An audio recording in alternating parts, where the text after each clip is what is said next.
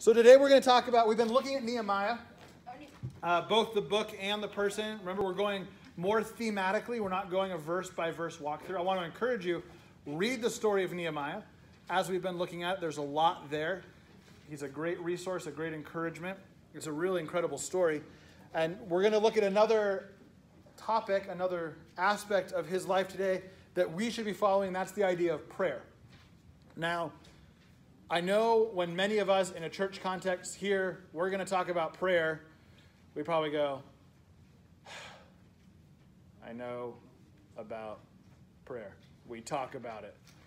But I think there's a difference in things that we talk about and things that we do. And so I want to walk through and look at Nehemiah's example this morning. And no matter where you are, whether you say, hey, I have a pretty solid prayer life, that's awesome. I hope this is encouraging to you. Or maybe if you're like, well, going into my room or wherever I am and closing my eyes and talking to God, man, that's super uncomfortable and I don't know what to say. You're in good company. And Nehemiah is going to be able to provide you some examples of what praying in different times and different styles looks like. And we're going to touch on a couple of those as we walk through.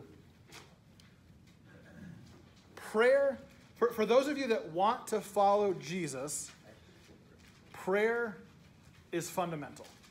It's key. It's important. And I'm not making that up. As we study Scripture, we see time and again men and women of faith seeking God in prayer, of seeking to align themselves with Him. So I think with that, because it's so important, before we look at Nehemiah's specific examples and his style of prayer, it's important that we take a moment, we understand this idea a little bit more. We understand prayer. And we'll see in just a moment that it's spread all throughout Scripture. But I have a question first. If you and I were to sit down one-on-one, and I was to ask you, what is prayer to you? How would you define it? What comes to mind when we say prayer or the act of praying? Does anyone want to share? What comes to mind when we hear that word? I suppose the most simplistic answer would be talking to God one-on-one. Talking to God one-on-one? Yeah. What else? What's maybe hard about prayer? And you don't have to share for you specifically. This is a safe space, but you could even say, well, I think for the average Christian, this is what, when they think about prayer, this is why it's hard or awkward or whatever. What comes to mind? Yeah, Blythe. It feels like you're talking to nobody. Feels like you're talking to nobody? Yeah, sometimes. Yeah, totally. Like, I'm sitting in my room, just talking. Hope nobody thinks I'm crazy. What else? I suppose the hardest part would be just finding the will to pray, because most of the time you're like, I don't have time. Finding the will to? Yeah, we say we don't have time. Totally. The words. The words, just knowing what to say? Yes. Yeah. The act of like repentance. Ooh. Yeah, you're like, well, the Bible says I need to include repentance in praying. I don't really want to repent, so maybe I just won't. So as we look through Scripture, we see, I only pulled, 8 different verses. We're not going to look at all of these. You can make note. You can take a picture of something if you want to go back later. Just on what does the Bible say about prayer. We see right away one of the most prominent ones, and we're going to look at it at the very end today. Matthew 6, the Lord's Prayer. It's important to know Jesus gave us an example. When we say, I don't know how to pray, Jesus said, pray like this. And we can see how he himself prayed. Philippians talks about presenting our requests to God. James even tells us to be praying for one another. And we're going to be looking at that this year as we go through James on Tuesday nights. James's encouragement, he seeks people to pray for one another. Matthew 26, to pray against temptation. 1 Timothy, something that probably not a lot of people do right now, but in 1 Timothy, Paul's encouraging this young man, pray for those in authority. Pray for the government. Maybe applicable right now especially. In Psalm, we're told that the Lord hears the prayers of the righteous. In Luke 18, Jesus taught the disciples to be praying always and to never give up. And in 1 Thessalonians, Paul again is telling this church, pray continuously, pray without ceasing. Anthony, will you do me a favor? Amanda and Jackson are in the hallway. Will you just go get their presentation? I'll go to my office. Thank you. So as we look throughout the Bible, and I want to encourage you, go and study. This is only a couple. There's dozens and dozens and dozens of verses that talk about prayer. We start to get an idea of what prayer is. And like was said, prayer is our communication with God. Prayer is the way that we communicate with him. Everything else aside, that's absolutely incredible that the God of the universe that created everything wants to hear from us. But there's a few things that we learn about prayer, and some of these might sound a little weird, but I hope you can understand it. The first, prayer is not for God. He's omniscient, he's omnipotent, he's all-knowing, he's everywhere. He already knows. He's not lonely. He's not dependent on us for his own comfort. But he wants to hear from his people because he desires a relationship with us. And prayer is one of the major ways that this type of communication is established. So in some way, we can take comfort knowing the things that we're going to God, and he already knows. And sometimes that makes it a little bit easier to walk through things. Really, prayer in a lot of ways is for the individual because what it's doing is it's cementing our dependence on God. A major aspect of prayer is this idea of surrender and submission. Because authentic prayer, what it's doing is it's saying, God, here is what's going on in whatever area, in whatever type, in whatever mode, and I am acknowledging that you are more sovereign, and I'm willing to surrender to you. I want your will to be greater than my own. Really, if we think about it, prayer is a realignment. Prayer has to do with coming back under and into the fold of God and acknowledging those things and being able to talk about them. It bolsters faith that God is involved in situations. And really, at different times, even in my life, it helps decisions not be made so rashly because it provides an opportunity of pause, of prayer, and being able to walk through things maybe a little bit more clear-minded.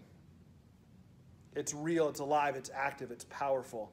There's a lot of different types of prayer in the Bible. If we go back and study, we see different types. They fall into different categories, whether it be repentance or seeking something or whatever it may be. There's so many different types of prayer, but we're going to be looking at prayer a little bit more broad, and then Nehemiah is going to give us his couple of examples of prayer. So when we look at Nehemiah, last week we looked at the idea of empathy, and we said Nehemiah is an example of what it means to be empathetic. Nehemiah is also someone who exhibits an example of prayer because he's actively living out his relationship with God. He understands who God is. Nehemiah understands who he is under God's authority. And we see an example of a man living out an incredible faith. And with that, prayer. We're going to see Nehemiah demonstrates in his book 2 types of prayer in 3 broad situations. And what we see is his first response in these different situations is to pray. He's always including it. He's practicing what Paul would later encourage the church to do, and that's pray continuously. And it should be reflective in our life as well. So his first 2 types of prayer, we're calling big block and specific focus. This big block prayer, this is intentional set-aside time. This is what we would call like a quiet time, where I'm going to walk away from the distractions. I'm going to put away my phone. I'm going to turn off the TV. I'm going to go, and I'm going to spend this time before the Lord. I'm going to seek him. I'm going to talk to him. I'm also going to allow him time to communicate with me, and I'm going to be intentional. And then these specific focus prayers are highlighted moments in the midst of something, seeking the Lord in a moment. And we see these examples play out in his life and we begin to recognize they should be playing out in our life because both are needed and both are important. If prayer is concerned with our relationship with God and is our communication with him, both of these are important. One is not more important than the other. We cannot rely on one. We cannot just rely on these intentional set-aside times, and we cannot just rely on specific kind of rifle shot, intentional focused prayer. We need this combination of both, and that's because they're designed to work together. And we can think about it like this. Think about a relationship, a friendship, okay? I'll talk about my relationship with Amanda. We try to establish set time throughout the day or throughout the week that it's just us. Obviously harder right now. Jackson's usually around for the ride. Whether it be going out to dinner or making dinner at home or going for a drive, we have specific set-aside time in our schedule every day to engage with one another, to talk, to discuss what's going on, how are you doing, what are you feeling about this, what's going on in the world, and we have these intentional blocks. Now, it's not all day, every day, but maybe it's we get home from work, like today. We'll get home, and later this evening, we will make dinner, and we will spend some time just talking. And that's intentional, set-aside time. And that's good. And that's important. But then there come other moments where there needs to be a specific, momentary, single-focus conversation. It could be something serious. It could be something fun. Whatever it is. I can't live in a relationship with my wife if something comes up. Let's say this. Last week I was hanging out with some other youth pastors and other youth pastors, and we were talking about a retreat that we want to do for youth pastors and our wives. We do it every year. It's great. Now, I got the details for it, and I just texted Amanda because there's a specific thing. She needs to get this on our calendar so that we both know that it's happening. Let's be in agreement. I couldn't say, well, guys, that sounds really cool. Sunday night is Amanda's and my time to talk. I'll add it to the list. We'll get to it then. That's not a healthy aspect of a relationship. We need both of these things, and it's the same with our relationship with God. It's important to have these intentional, set-aside blocks of time, these quiet times that we seek Him. But then it's also important in the spur of the moment when stuff's happening, good, bad, or otherwise, to be able to call out to Him. For me, lately, one of my intentional quiet times is about a half hour every night as I'm rocking Jackson to sleep. And what I've realized is that's a great time.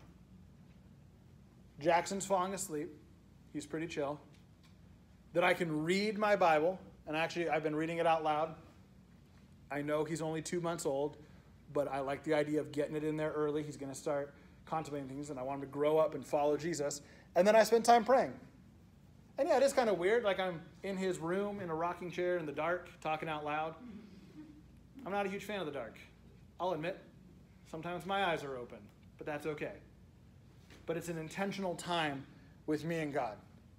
And generally it's concerning praying for my son and praying for you guys.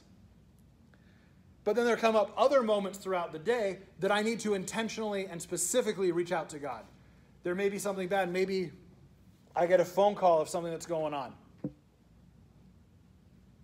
A few weeks ago, my aunt, she's been fighting Alzheimer's for the last 10 years, got the call that she's on hospice care, so she has 24/7 care, and they're basically waiting for her to pass away.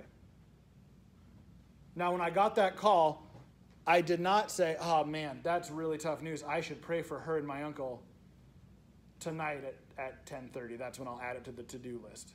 It's like, no, in that moment, that specific moment, I need to go to God and I need to seek Him.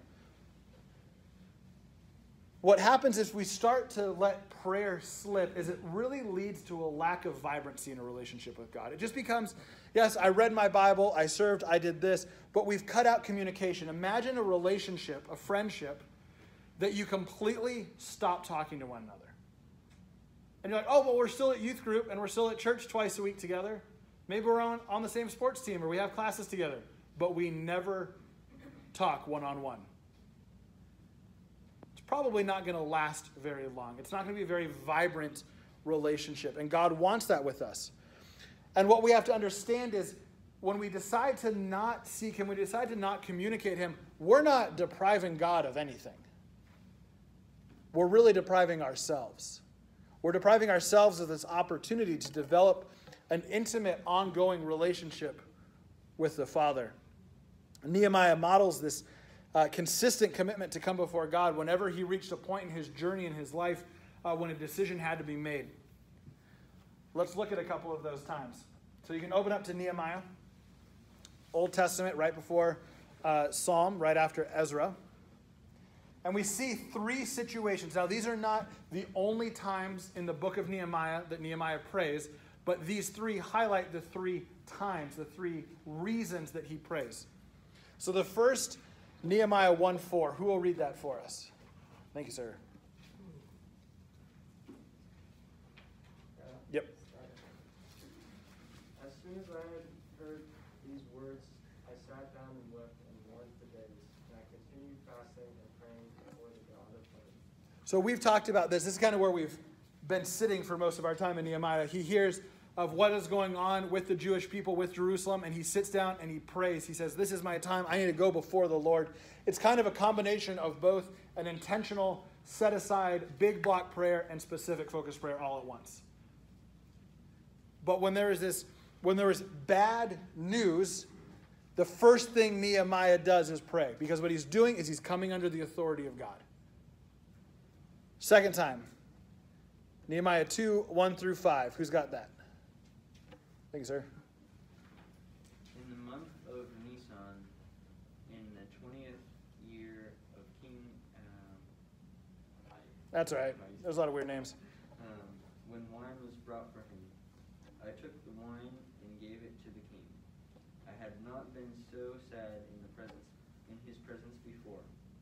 So the king asked me, "Why does your face look so sad when you are not ill? This can be nothing but sadness of heart." I was very much afraid, but then I said to the king, "May the king live forever. Why should my face not look sad when the city where my fathers are buried lies in ruins, and its gates have been destroyed by fire?" The king said to me, "What is it you want?" Then I prayed to the God of heaven, and I answered the king, "If it pleases the king, and if your servant has found favor in his sight, let him send me to the city of Judah, where my fathers are buried, so I can rebuild it." So what I like to call this is Nehemiah prayed when there was a ministry opportunity. So this kind of, for us, takes the story of Nehemiah to the next level. What's going on is Nehemiah has it laid on his heart by the Lord that Jerusalem is in ruin, and it's your job to help fix that. And Nehemiah knows he's being tasked with going and rebuilding the walls of Jerusalem. Remember, he's second man to the king. He's the king's cupbearer. So the king sees him a lot, and the king notices that something's wrong. One note I read on this last week when I was putting this together said that this was actually several months between chapters 1 and 2. So Nehemiah, this has been weighing on him for some time, and the king finally asks him, like, what's wrong? And Nehemiah lays the groundwork saying, well, I don't know if you've heard, but here's what's happened to my people, and here's what's happened with their city, and yeah, let me just state some facts for you. And the king says, well, what do you want to do about it? And it's important to note what Nehemiah did. He inserts there, and then I prayed to God. That's an exact example of one of those specific momentary prayers. He's in the middle of the conversation saying, there is a problem, and someone says, well, what do you want to do about it? Lord, I need you right now to help give me the strength for what I'm about to ask. And he asks the king, as we see there, and then further as it unfolds in chapter 2, he's fairly bold. He asks them for the men, the supplies, the resources, the permission to return to Jerusalem and rebuild it. And the king grants him incredible favor, and he's able to go and work on the walls of Jerusalem. But with this opportunity, a ministry opportunity, and you don't have to work in ministry. Nehemiah was not a pastor. He wasn't working for a church. Yet this was a ministry opportunity to act in obedient response to what God calls us to do, is to be engaged in ministry. There may be something that you look at and someone, even God, says, well, what are you going to do about it? Take that moment. Seek the Lord. And then the third time is when there was opposition. You can read for it yourself, chapter 4, 1-9. It's only one of the instances. We're going to talk about opposition more next week and just the reality of it. Because when you're doing the work of God in a fallen, sinful world, there's going to be people that don't like that. And what we're going to see in the story of Nehemiah, and you can study through it yourselves, is there's several instances where groups of people, generally led by a couple specific people, come against Nehemiah seeking to stop what he's doing. And in the midst of every single one of those, it says that Nehemiah pauses and he prays. Opposition, he prays. This, he prays. We begin to see this unfold. And it's all because he was able to pray like this. And I know for me, when I was your age, it's like, man, sometimes I don't even think to pray in those moments. I don't know what to pray. It sounds weird. I don't know what to do. But he was able to pray intentionally and directly because he held some really firm beliefs of who God is. And these beliefs are what motivate him. If you were to study the life of Nehemiah intensely, you would begin to see some of the beliefs that Nehemiah holds to be true about God. That he's a covenant, promise-keeping God. That even in the midst of exile, Nehemiah can say, Lord, you kept your end of the deal. You keep your promises. It's us that messed it up. Nehemiah understands that God hears his people and that God is powerful and merciful. What this all gets wrapped up in is that Nehemiah, just like we talked about with empathy last week, has a clear and right understanding, firm beliefs in who God is and who Nehemiah himself is within that. And that's what motivates him in his prayer life. For us, it's as simple as this. Our personal beliefs about God, about who he is, drives our personal doctrine, and then that motivates how we're going to pursue him. We have to sort through what do we believe about God, because those ideas, those truths will be what motivates us and to what extent we choose to engage with him. Nehemiah studied the Torah, first 5 books of the Bible, and whatever Old Testament was available to him at that point. And what he's doing in all of these prayers is he's actually praying Scripture. And he's praying Scripture because he studied it, he knows it.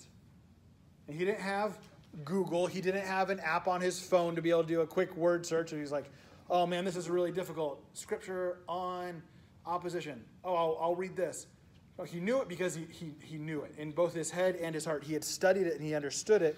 He drew back on verses, especially from Deuteronomy 4 and 7, to develop this understanding of who God is. He took that intentional time. As we study about Jesus, as we begin to understand more about him, we should be driven, just like Nehemiah, to pursue and engage with Jesus. The more Nehemiah studied Scripture, the more he understood to be true about God. Nehemiah probably had 5 books and understood these truths about God to be merciful, just, promise-keeping. He knew the Messiah was coming. He knew God would equip him. He knew all of these from 5 books. We have 66. How much more should we recognize who God is? Your personal belief about who God is will impact how you choose to pursue him. If you've been tracking or want to feel closer to him or even want to engage with Jesus the first time, the first step is prayer. The first way to get to know somebody is to start talking to them. Amanda and I met 4 years ago. I think you guys all know we did the classic modern day way of meeting somebody. We met on the internet. I know, classy. But hey, it works. Applaud the internet. But, stop it. What we did first is we began talking with one another. Our first step wasn't to go try to find out other people that might know them and see that, or just sit and stare at one another's Facebook pages trying to develop an understanding and a relationship with that person. We talked with one another. And it's the same way with Jesus. When we want to get to know him, whether it's continually a little bit of a restart or for the first time, we have to talk to him. He's ready. He's willing. He wants to hear from his people. He wants to hear from you. He just wants to talk to you. And then I want to encourage you as that develops, follow the example of Nehemiah. Set aside intentional time every day. I know the excuses. You're busy. I get it. I guarantee there's time. It takes intentionality. It takes a desire to do it. These things don't just happen overnight. To follow Jesus, there's an element of personal loss. There's an element of being a little bit inconvenienced about shifting around your priorities. But find some intentional time throughout the day, engage with Scripture, and just talk with him. Even if your prayer one day is like, Jesus, I don't know how to do this, so I'm just going to kind of sit here and just kind of ramble about my day. Beautiful. Whatever it needs to be. He wants to hear what you're struggling with. The good, the bad, the highs and the lows like you guys share on Tuesdays with your group. Talk about that with God. He desires this from his people. If prayer's hard for you, let's talk about it. You can talk to me, you can talk to your leaders, you can talk to one another. It'll change your life to be able to seek Jesus in intentional prayer. Look at Nehemiah as an example. The dude was leading a group of people to rebuild the walls of a city that had been broken down by people that wanted them dead, while those same people are there shouting insults, trying to get them to stop. Nothing for nothing, but he found time. I bet we can find time. We might have to get creative, and that's awesome. I think when we get creative, even about how to pray, God recognizes that and says, this is great. So-and-so's wanting to engage with me, and they're being creative about it. Maybe it's you drive the same way every day. Maybe it's that 10, 15, 20-minute drive. That's a great time to be praying for life, for people. Maybe it's setting aside that intentional day, like I shared with you. For me, it's been that time rocking Jackson to sleep every night. And man, there are some nights I don't feel like it. A couple nights ago, I didn't really feel like it, so I rocked him, got him pretty much asleep, put him to bed, and he woke up not long after. And I took that as like, all right, fair enough. Take my son back, and I'll go do what I was meant to do and engage in that time of prayer and scripture reading with him. And then Amanda and I, we're very diligent. We do our best to pray every night together.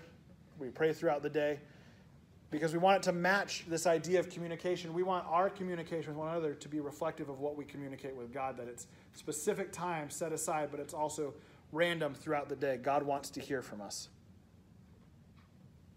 So if it's hard for you, look at the example of Nehemiah. Look at an example of someone who was driven by their relationship and belief in God. And again, he had 5 books and understood who God was, and it motivated him to do incredible things. We've got 66. Back there on the wall, we have our prayer board. It's been up for a couple years, thanks to Kirk and Sherry. It's awesome. I love our youth room so much. I love walking in here. It makes me smile. It feels so good in here. I mentioned recently that I went through while we were all stuck at home and took all the stuff off of it, because coming into this year and looking at Nehemiah and this underlying theme of rebuilding relationships with one another, rebuilding our youth group's alignment with God, maybe our individual alignments with God, I said, now's a great time. Not that those things on there didn't matter. We still have them. They're still absolutely important. But now's kind of a good time to clean the slate and to start new. I want to encourage you guys, utilize that as a resource. There's tags and pens in there. You can write down something you might be praying for, something that the Lord lays on your heart. Be good, little man. Oh, man, bless my wife. She's awesome. Oh, life is so good, you guys. But utilize that board. There's requests and praises or answered prayers. Utilize it. You don't have to put your name on it, but there's something that you're like, man, I'm struggling, or there's someone on my heart. Write it down and hang it up there, and then the rest of us will support you in looking at it and praying for it. If you see something hanging up there, I want to encourage you. I want to challenge you. Take a picture of it with your phone. Set yourself a reminder, and later that day when it reminds you, open up that picture, read what it has to say, and spend some time praying for that person. Even if you don't know who it is, that's okay. And I'm going to try to periodically take pictures of there, and we'll post them on the social media pages that we have so we can see what are other people praying for in our youth group. What do people need help with? And we can rally around, just like James talks about, praying for one another. I think if we had a piece of paper up here and I said, what are some things that we could be praying about these days? We could probably come up with quite a list. I want to encourage you guys to think bigger than just yourself this year. This week, pick specific things to be praying about and think about the things that are going on in our church. Think about the things that are going on in our country, in our world, and lift those things up to the Father. We need Jesus. And what our culture needs, as much as it's tried to push it and as much as it doesn't want it, is it needs the body of Christ to be unified together and under the Lord. We've done a pretty good job of kicking out Jesus. And now we're living in a little bit of the repercussion of that, and it's not going to get better.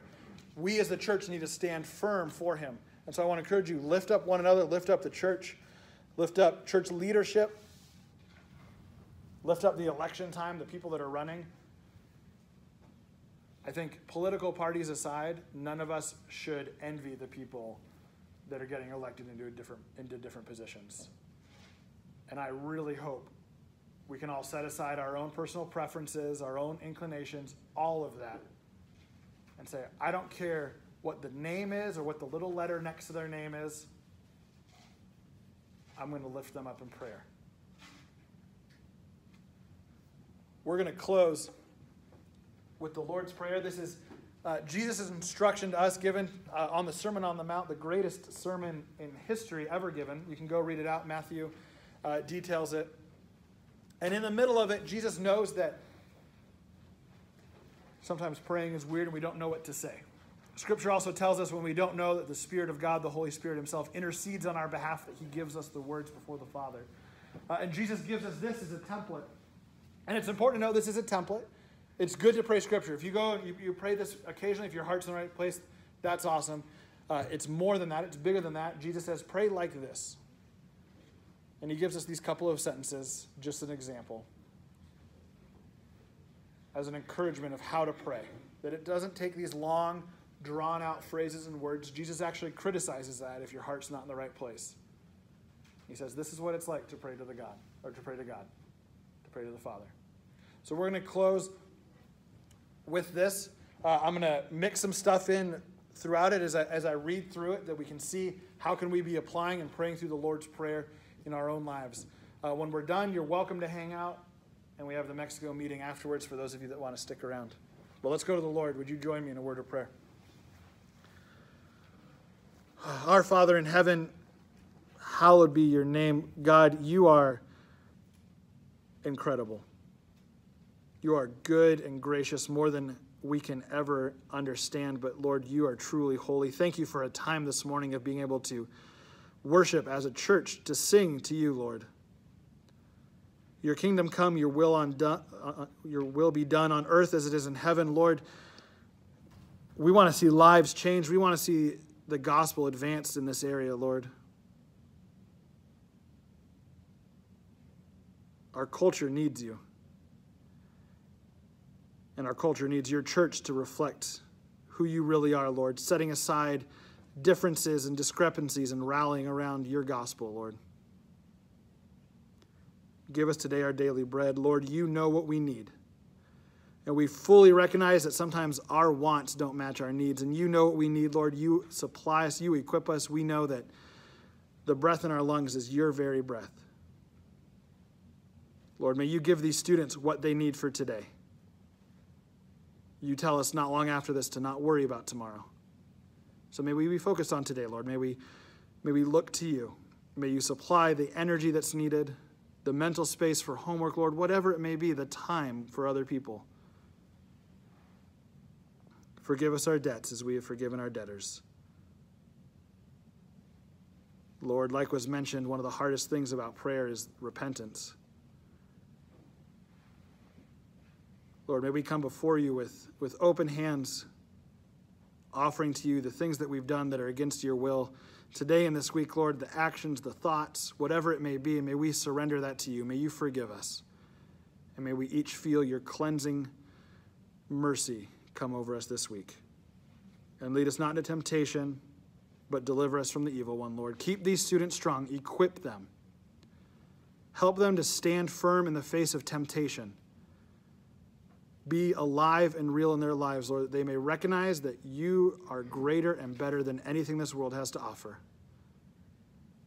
Be with us today, Lord. In your Son's name, amen.